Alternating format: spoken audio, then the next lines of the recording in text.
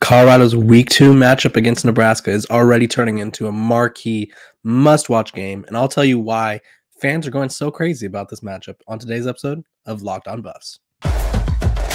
You are Locked On Buffs, your daily podcast on the Colorado Buffaloes. Part of the Locked On Podcast Network, your team every day.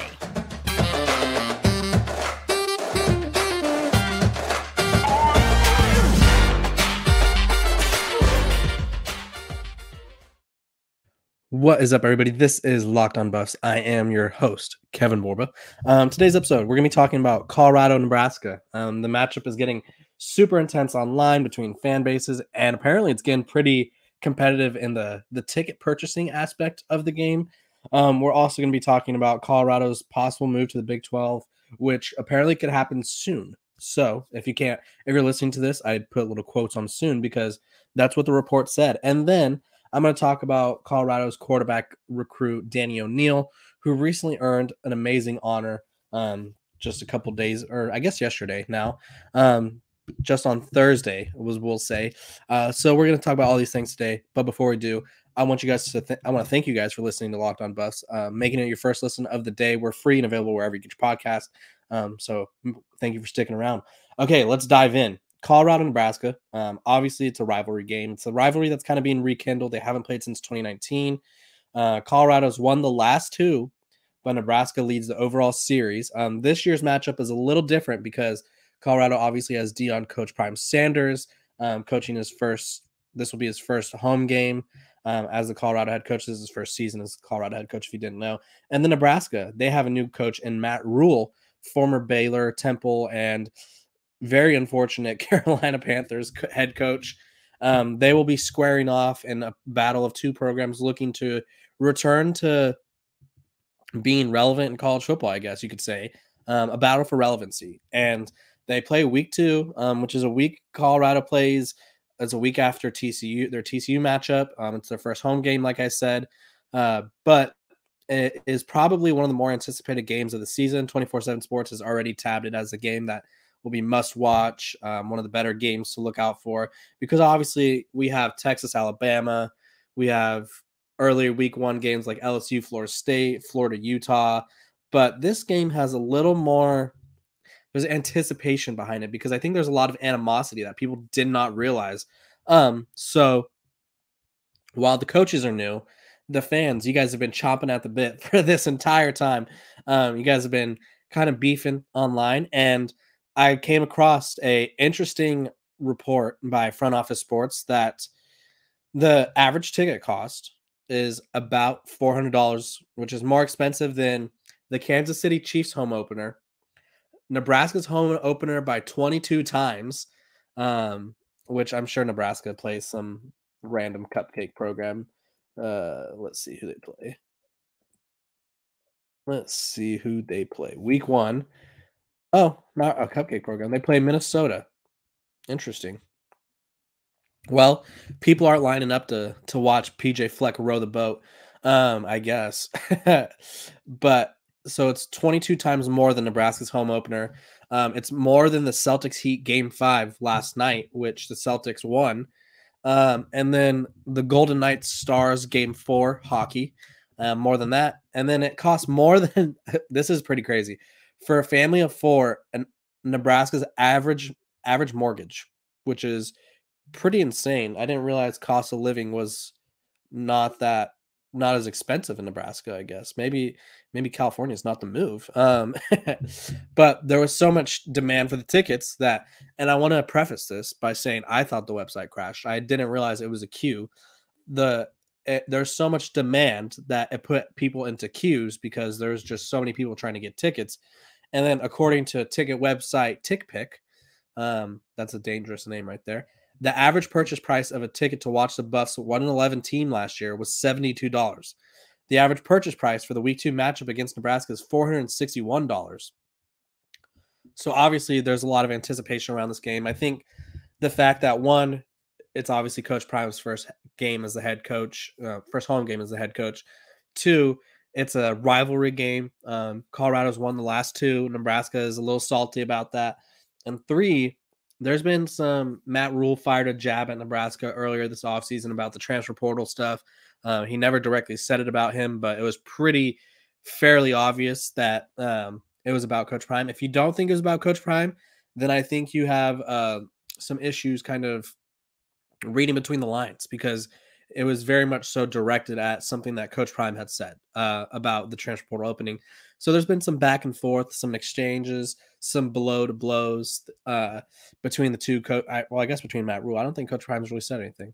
Coach Prime has had a lot of people come at him, but he kind of just fires back with a Bible verse and a "I'll see you later" type thing. But he doesn't really fire back at anybody, which I guess. I mean, if he fired back at everybody that said something negative about him, he'd probably spend more time doing that than coaching football. Other thing, this game, I think, could really help shape Colorado's season, because let me get my lighting over here. The good lighting for this point. This game can help shape Colorado's season, because if they say they beat TCU and then they come back, beat Nebraska, they're probably going to be a top 25 team. Should they be a top 25 team at that point? I don't know. We won't know how good they are until we see them on the field, but they will be a top 25 team. The hype will be insane. And I think all of the Buffs fans and Buffs craziness will just magnify by 1,000. So that would be fascinating to see. But yeah, week 2, go get your tickets, I guess. Go hop in that queue, get your ticket. If you're willing to skip a mortgage payment out there in Nebraska, go do so. I think it would be a great game to see, probably one of the better games of the college football slate early on in the season. Moving on, I want you guys to know that this episode is brought to you by our lovely sponsors over at Bird Dog. If you're looking for the best fitting shorts, I look great, I feel great. Their fabric is stretchy, it's comfortable, kind of tight where you need it, fellas.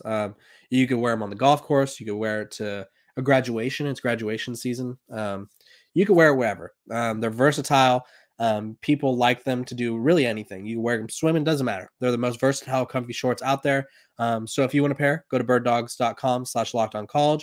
And when you enter promo code LOCKEDONCOLLEGE, all one word, all caps, they'll throw in a free custom Bird Dogs Yeti style tumbler with every order. Again, go to birddogs.com/lockedoncollege. And when you enter promo code LOCKEDONCOLLEGE, they'll throw in a free custom Bird Dogs Yeti style tumbler with every order. So go check it out.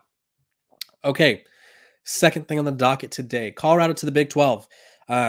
I talked about it a little bit a couple days ago, and it appears that it's gaining more traction. There was a report by the Oklahoman, I think is how you say it. I don't know. I've never said it out loud. That basically according to Barry Trammell of the Oklahoman, he talked to a Big 12 source, and he said Colorado is willing to join the Big 12, and they're willing to do it soon.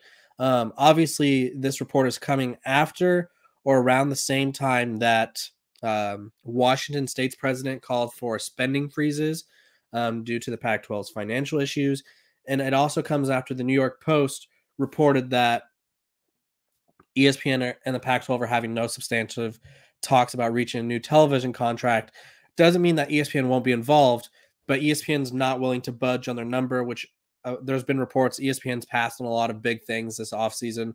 Some MLS stuff, some Big Ten stuff, SEC stuff, ACC, whatever it may be. And so obviously they are in a position where they either feel that going all in on a conference that's kind of been struggling is not the move, or maybe they just don't feel like they need to budge on their deal. But if Colorado was in fact to kind of leave the Pac-12, I think that's safe to say that it would signal the end of the Pac-12. I think obviously if Colorado left, the 2 Arizona schools and Utah, assuming they still want to be a part of it, the 4 corner schools are probably off to the Big 12. Oregon and Washington have been linked to the Big 10. They've been vetted by the Big 10. They're kind of waiting, I guess, for that formal invitation. But from what I've read and what I've heard, nobody wants Oregon and Washington in the Big 10. Don't want to be the reason that the Pac-12 dies. So I don't know if Colorado has that same stance. Colorado was the last program in the Pac-12 to kind of be like, we're with the Pac-12. This is our conference. This is our home conference. So I don't know if Colorado wants to play that role, but they were the last ones to say that they were pledging their allegiance to the Pac-12. So maybe they wouldn't have a problem if things get rough leaving for the Big 12. We'll have to wait and see. The Pac-12 has had they've had deadlines, quote unquote deadlines, and they haven't met any of them. John Canzano was on the show a while back telling us that the Pac-12 has had a horrible PR stint this entire time. This whole entire process of them trying to figure out how they're going to get a new deal, how they're going to expand. They've constantly playing defense. The Big 12 has been making statements. The Big 12 has been firing shots. The Pac-12 responds every once in a while, but it just feels like they're unprepared. And this is just another instance of the conference looking unprepared. They have to come to a deal. I think off the top of my head, I think it's June or July 2024. There's a certain date. I think it's June or July 1st that San Diego State has to leave the Mountain West or petition or whatever their process is to leave the Mountain West. Otherwise, their buyout or their exit price will triple. So the Pac-12 is kind of playing with fire, I feel like. And again, I just don't know what to make of it because I saw a report yesterday that the best deal that they could probably get is on the CW with the Apple streaming with Apple as a streaming partner, and then maybe ESPN will come in. You could kind of keep ESPN at that whatever the margin they had, because they're not going to get a prime deal with like a Fox Sports or CBS Sports or ESPN. Really, ESPN could still be in the deal, but they're not going to be like the tier one is what it's called partner, which means that they're not going to be the main source televising their stuff, which honestly, part of me thinks that being on CW is a bad thing because it's like it's the CW, it televises Riverdale, it televises like is that really necessary? But exposure.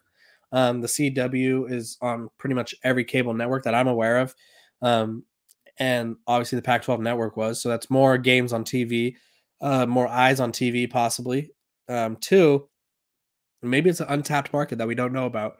ESPN and CBS Sports have and Fox Sports are always duking it out. I think CBS Sports has the best production of any college football game. I just feel like when you watch a CBS production, it's like everything's more clear. They have more angles. ESPN's solid, Fox Sports solid, but CBS Sports you just can't compare. So maybe CW could bring that passion, bring those vibes, I guess. But I think having them, Apple would help. A lot of people have Apple, and I think they'd be willing to get Apple as a streaming service. But yeah, I feel like this isn't where the Pac-12 thought they'd be.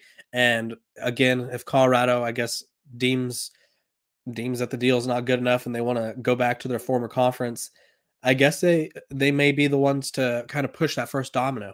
Because if one program leaves, I don't think the Pac-12 is going to they're barely. I feel like they're fine at 10 right now. But they're fine because they're waiting for a deal. And then as soon as the deal is done, they're probably going to add San Diego State and SMU. If they lose any more programs, I don't know if they're going to add Rice. They're going to add Tulane, and that's going to replace other programs as well. I don't know. So tough situation that the Pac-12 finds themselves in. But again, they haven't been killing the PR game lately. And this is just another example of that. So we'll just have to wait and see. What we don't have to wait and see is my thank you for my everyday listeners. My everydayers is what I call you. I appreciate you guys for tuning in every single day, commenting, liking, subscribing, sharing the podcast. It helps me, helps the company, and I appreciate you guys. We're going to be doing, starting next week, next Friday, we'll have a mailbag questions. So make sure to put mailbag questions in the comments below. Hopefully I'll have a guest on who could maybe address them with me. But yeah, appreciate you guys for tuning in, making this your first listen every day. Last subject of the day, 2024 quarterback commit Danny O'Neal has been invited to compete in the Elite 11. He's an Elite 11 finalist, which if you're not familiar, the Elite 11 is basically the premier college football. It was kind of college football, I guess. Premier high school football event for quarterbacks. It's the best quarterbacks, the best of the best, competing with each other on throws, on the whiteboard. They're competing with media stuff, everything. And so they have like 2 days of kind of like training, and then the last day it's called the open or the opening or whatever. I think it's the opening. And they play 7-on-7 with the other top athletes, top wide receivers, corners, linebackers, whatever it may be. They're on a team, and then there's an MVP named, and then they named the Elite 11 because there is, I believe, their website said 20-ish guys compete. So they pick a number that they feel is right every year, and they let these guys duke it out. And Danny O'Neal was named as an Elite 11 finalist, which I don't know if Colorado's had any Elite 11 quarterbacks before, but this would be a huge opportunity for Danny to kind of boost his rankings. According to 24/7 Sports, he ranks as the 620th player in the country, the 39th quarterback, sixth player in the state of Indiana. This would be a huge opportunity for him to boost his rankings. Other notable names: number 1 overall recruit Dylan Raiola, Elijah Brown, Jaden Davis. Basically, all the best of the best quarterbacks are going to be there. It's a pretty big deal. And for Danny to kind of earn this opportunity shows that he has the intangibles. And he kind of talked about it with an interview with 24/7 Sports. He said, "I think I was in the 6th grade watching Trevor Lawrence and Justin Fields go at it. Ever since then, I wanted to be part of that and be in the Elite 11 finals, excuse me." O'Neal had a great day, earning quarterback MVP honors, and this was when he attended the Elite 11 regional camp in Ohio last April, which is why he didn't attend Colorado's spring game, but obviously it helped him get to the Elite 11. It says O'Neal had a great day, earning quarterback MVP honors with his accuracy and touch, said 24/7 Sports recruiting analyst Chris Singletary. The Buffalo commit won the accuracy challenge with a perfect score, which was even more impressive when you factor in the conditions with the wet balls. This carried over throughout the day as he on point with good mechanics throughout the camp. Obviously, he's a little on the smaller side, 6 foot, 185. Picked Colorado over schools like Kentucky, Northwestern, Cincinnati, West Virginia. And then when he said that, when he was talking about offensive coordinator Sean Lewis, he said that they run the same offense in high school. It's pretty similar. Some of the base foundation stuff that he does, they do over there. He said he loved my work ethic and that I have a chip on my shoulder. He said he didn't want me to have someone come in and wasn't willing to compete. He said I knew I was going to come in and compete just by getting to know me. He loves my competitive edge. So Sean Lewis is all in on this guy. Colorado's all in on this guy. And clearly he'll have a chance to kind of introduce himself to the national landscape, maybe bump his ranking up. I think the Elite 11, regardless if you actually make it or not, it's a valuable experience to just compete in it because you're going against the best. You're going to be coached by very well-respected quarterback coaches. Jordan Palmer's there. I know Yogi Roth is there. He's not a quarterback coach, but very respected in the college football world. Trent Dilfer, who is now the head coach at UAB, I think he's still there. Very prestigious event. And for Danny to be invited is huge for him, huge for his family. And it also helps him develop his confidence as a quarterback because when you compete against the best, you have a good chance. Some notable names off the top of my head, just in case you're not familiar with the Elite 11 that have competed there: Andrew Luck, Jameis Winston, Jared Goff, Bryce Young, CJ Stroud, Caleb Williams, Quinn Ewers competed there. Just about every notable college quarterback has competed in the Elite 11. Tua Tagovailoa. I think at one point there was 19 starting quarterbacks in the NFL that were Elite 11 members. So it's a huge deal. If you make the Elite 11, there's a good chance historically that you go off to become a good pro. It's just a very, very prestigious thing. And for Danny O'Neal to be a part of it is huge. So if you're a Buffs fan, make sure to go congratulate him and make sure to go follow along his journey. They usually do like a YouTube series. I don't know if it's like right after or not, but the Elite 11 finals are June 14th through June 16th in Los Angeles. So yeah, if maybe they have a fan open to the fans type thing, you go check it out. I don't know. Go check their website for more information, but just make sure to go congratulate Mr. Danny O'Neal. He was actually our first guest on the Locked On Buffs podcast with John back in the day. So, first guest of the Locked On Buffs show is out there killing the game. And I appreciate you guys for tuning in and following all the way from back then till now. You guys are the best. This has been another episode of Locked On Buffs. Today we talked about Colorado, Nebraska, very intense matchup. So intense that the ticket prices are through the roof. We talked about Colorado to the Big 12, whether it's going to happen or not, we'll find out. And then, of course, we talked about young Mr. Danny O'Neil making it to the Elite 11 as a finalist, duking it out for one of the top 11 quarterback spots in college football. Huge opportunity for him there. So, yeah, a lot of great Buffs things. I'll see you guys on Monday. You guys have a great day. Have a great Friday. Have a great weekend. Again, I'll see you Monday. I'm Kevin Borba. This has been Locked on Buffs.